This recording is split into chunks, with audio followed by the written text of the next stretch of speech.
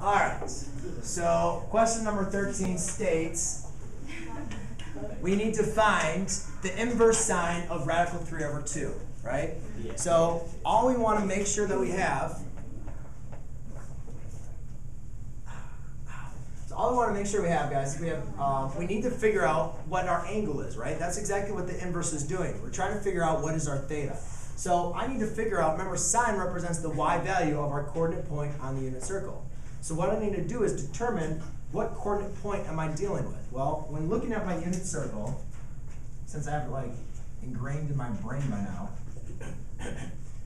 You're so teaching her. No, not really. So, yeah.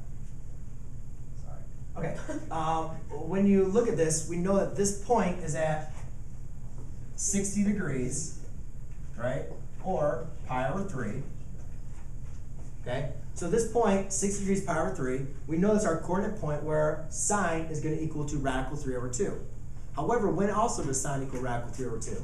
Sine also equals radical 3 over 2 at negative 1/2 radical 3 over 2, which is just going to be add another 60, which would be at 120 degrees, right? There's 2 times when you have a sine that your sine value, your y value, is radical 3 over 2. Because the negative ones don't count, because since that's not negative, right?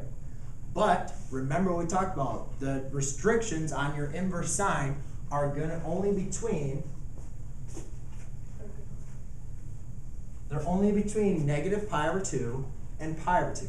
Therefore, the inverse sine of radical 3 over 2 is only going to be this point right here, which is 60 degrees. Does that make sense? Yes, yes, it does. Do you remember what we went over with the inverses? No, I get it. I just don't want to feel like